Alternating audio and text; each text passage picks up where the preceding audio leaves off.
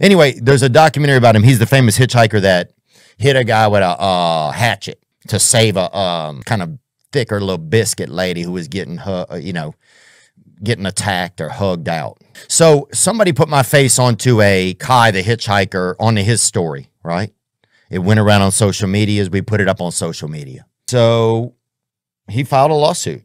He says, or this document says, Caleb L. McGilvery, a jailhouse lawyer. He is apparently, according to this, he's a lawyer now. Says, I've just filed a lawsuit because of the video you made. If you want to settle outside of court, the U.S. Marshals will be coming to your door, hand you a summons. If you want to settle outside of court, now's your chance. I'll settle for what my costs are. And then he wants the videos down, and he will withdraw the lawsuit. I'm a jailhouse lawyer, and he has 9 years of litigation experience.